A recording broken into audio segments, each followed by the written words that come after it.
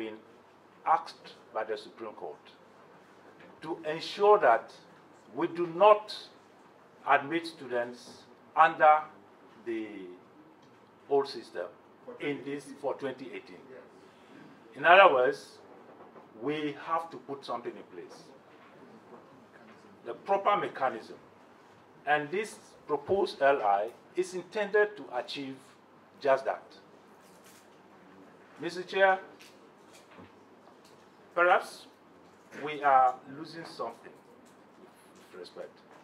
If we do not go through this, it may mean that we may not be able to admit in 2018 until we complete this exercise.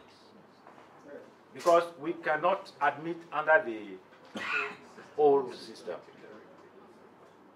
That is why we are pushing for the completion of this exercise so that we can admit for 2018. Mr. Chair, I think the Supreme Court put it very clearly. It's clear.